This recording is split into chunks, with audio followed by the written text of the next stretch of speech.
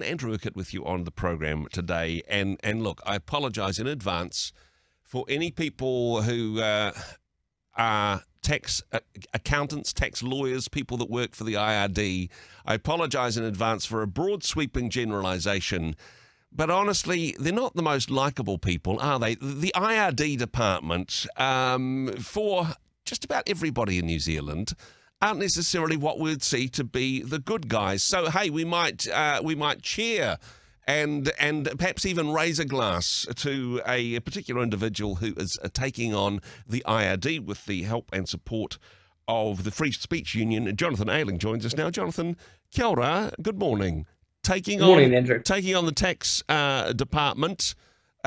Champion of free speech, but I mean, this particular case is somebody that actually worked for the IRD. Now, we've talked about this in broad details beforehand, but somebody who got in a lot of trouble with their boss for posting something on what was an internal forum. What's the details? Yeah, so there's a woman called Christine Massoff who has worked at IRD for some time now, an older woman just going about her everyday life, no other issues related to employment except the fact that she has this very peculiar belief that men can't become women. Mm-hmm. And so was surprised and yet also, pleased when IRD started to decide that they would pay for period products for individuals at IRD. That's what set this off. Great IRD move. went and put period products in all the bathrooms there. Great move, IRD, except for one detail, right? Well, but when I say all the bathrooms there, I mean all the bathrooms there. Yeah. Because, of course, it's not like only women can menstruate, right?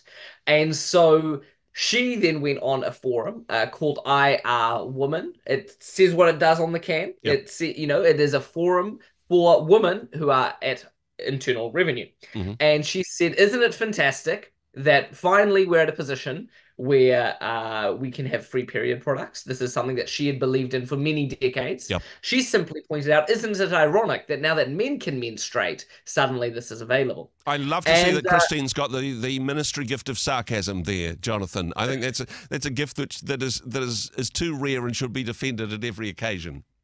And look, you can see the tongue in her cheek already, right? Yeah. This is clearly a somewhat facetious comment, yeah. But pointing to a more serious point. Certainly, you can't in any way construe this as abusive or harassment or anything more significant in that regard. And Miss Massoff was sent quite a remarkable internal letter threatening discipline. Wow. If she ever made a comment like this before.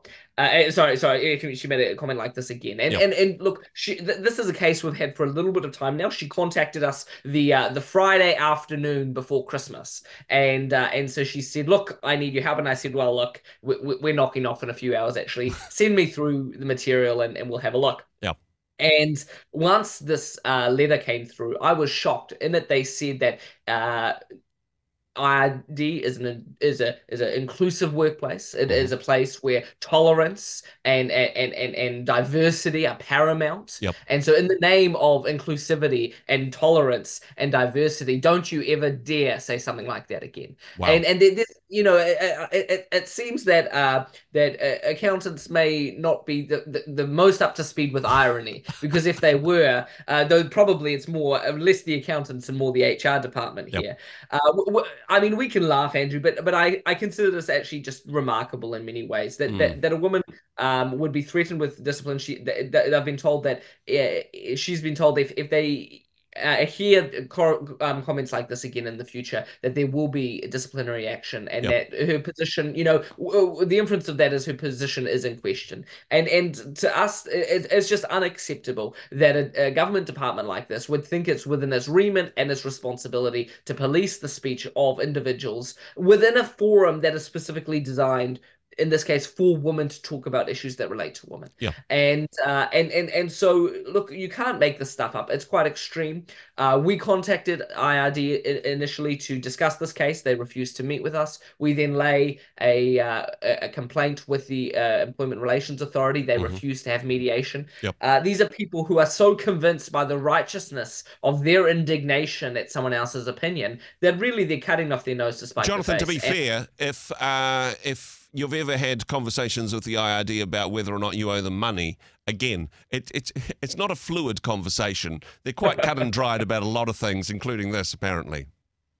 What's interesting here, Andrew, is the way we see certain personalities associated with it. There's a man called Peter Mercy, who is the Secretary of Internal Revenue, and so the Chief Executive of IRD. And it's not the first time we've had a tango with Mr. Mercy. When he was the Secretary of Transport, the Chief Executive of the Ministry of Transport about 3 years ago, we had a very similar case where one of his subordinates was threatened in a very similar way after she used the term biological male in reference to a trans woman. And look, Andrew, this is the definitively Orwellian feature of so many of these conversations, where they take the words that mean one thing and use them to mean the exact opposite. And so you know, we need to keep these things in mind. What is a trans woman? Well, it's what previously we called a man. And so we see the manipulation of language, and then far more importantly, the coercion and the compelled use of language. And if you don't get along and use the words that you're told to, you will face considerable backlash. And so we think that there's a story there probably beyond the employment relations question of this particular woman. What sort of role does someone like Mr. Mercy, who is the co-chair of what is called He Punamu, the public services Rainbow Diversity Network? It doesn't sound like they're very keen on diversity in many ways. Now, a personal grievance is being filed by Christine against the IRD with the support of the Free Speech Union, but just wanted to have a discussion a little bit about the context. Does it matter that Christine was threatened with a disciplinary procedure rather than one was carried out? And in some ways, is it a aspect of disproportionality? Now, what was said is being punished, and that, okay, we've already established why this is weird and ironic, but actually a disciplinary procedure is that, okay, we're going to dock your pay, we're going to fine you, we're going to slap you with a wet bus ticket. Is it just, I suppose, what harm has been done here if a disciplinary procedure has been threatened but not carried out, and is it really any type of punishment, I suppose? Yeah, really good question there, Andrew. Absolutely, without a doubt, the threat of process is the punishment in itself. And this is where the biggest issue for free speech in New Zealand are not hate speech laws. They're not cases before the courts. It's self-censorship. It's the fact that every day millions of Kiwis go out to work, and many of them work in environments where they say, stay in your lane. Keep your opinions on these subjects to yourselves. And it's not just within the employment context. Far more generally, Kiwis are told, if you speak out on these issues, there will be consequences. And that's not the way a free democratic society should operate. Look, within a workplace, when you create a forum for internal discussions on issues that are not related directly to work, you have to accept then that people might have conversations not directly related to work. It was kind of part of the whole point. And I would suggest there that then to create this punitive approach that suggests, well, not even suggests, outright instructs, the letter says, if you think you have an opinion that others might find offensive, don't share it. Now, I've kind of got used to biting my tongue. It's the nature of what I do, but I also happen to share the ministry gift of sarcasm with Christine. And sometimes I can't control myself. Somehow I've managed to get away with stuff on Rhema over the years, and I don't know, perhaps people have taken it in the right spirit. But there are occasions, Jonathan, where I go, you know what? That thing that I've got in my head, I think it's funny, I think it's pertinent, I think it's delightfully ironic, but I'm not going to say it because I value the relationship I have with this person and I just don't want to annoy them. There is, I suppose, a case for tongue biting. There is a case for, as it says in 1 Peter, for some gentleness and respect in our dialogue. Just because we have a freedom to speak doesn't mean we should always use it, particularly when it annoys people. Without a doubt, Andrew, self-control is critical and indispensable. But the whole emphasis there being on self-control, not other controlling. And so, without a doubt, the easiest illustration here is when a government seeks to decide what can and cannot be said. There's no place for that within a free society. But I would also suggest that the biggest reason people self-censor is not because of our politicians, it's because of our employers. Far more often, people are concerned about paying their mortgage and getting their paycheck than they are about what the MP down the road is going to think of them. And the whole point here is, Andrew, we need to create a culture absolutely that thrives on free, robust, respectful civil dialogue. And what that means is absolutely sometimes we will choose to say something in a different way than what we might otherwise, or maybe even on certain occasions not say some things. But that is self-control, not others dictating when and how we say that. And honestly, lack of tact isn't on the statute books as a criminal offence, really. There'd be a lot more people in prison if it was, perhaps. But what does justice look like in this case? What are you hoping will be the outcome for this particular individual?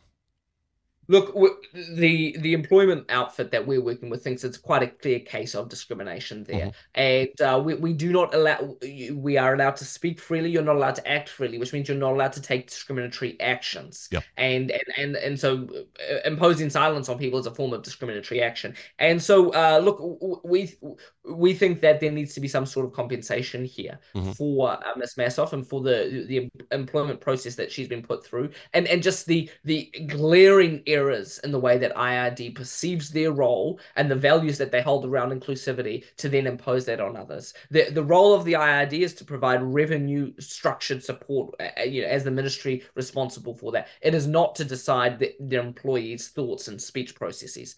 And so we really need to see this recognized within this particular department, but more generally, I think it stands to set a precedent for the way we expect the public service to truly respect the diversity of its workforce, and that includes intellectual diversity as well. Hey, appreciate the work that you do, your thoughts on this matter, and I'll keep working on my tactfulness. Not a natural leaning for me, but hey, working on it. Jonathan, Ayling, thank you so much for joining us once again. Cheers. Hey, thanks very much for joining us in the Rhema studio. Thanks very much for watching the interview. It's kind of nice to have an audience, actually. And if you did like what you watched, then do give us a like, do give us the thumbs up. And if you'd like to see more interviews like that one, or perhaps even better, subscribe and those interviews will come straight to you. Don't forget to turn on your notifications, and we'll see you in the next one. Cheers.